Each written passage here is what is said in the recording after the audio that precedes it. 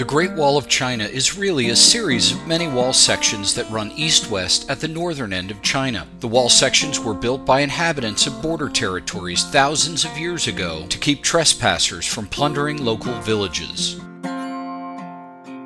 In architecture, the term Ogee refers to a millwork shape that is half concave and half convex. The shape can be any size and serves as a decorative linear element on parts like baseboards, panels, shelves, or crowns.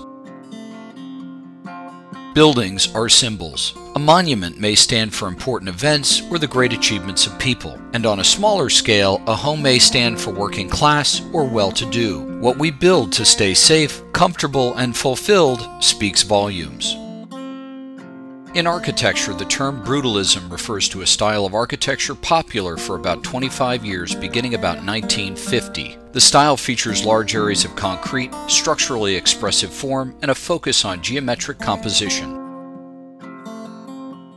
The site plan represents the view of a property from above. It's used to dimensionally map the location of the buildings and features of a property. Areas of shadow and texture can be added to more clearly represent type, scale, and the height of objects.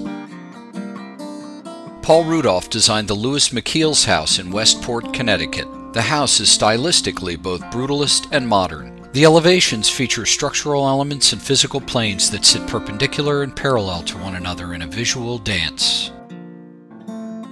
Candy bars come in wrappers, drinks in a bottle or can, packages and gifts are bubble wrapped, vehicles like cars, airplanes, and rockets have exterior cladding, knights used armor, and buildings have a skin, all for the same reason: protection.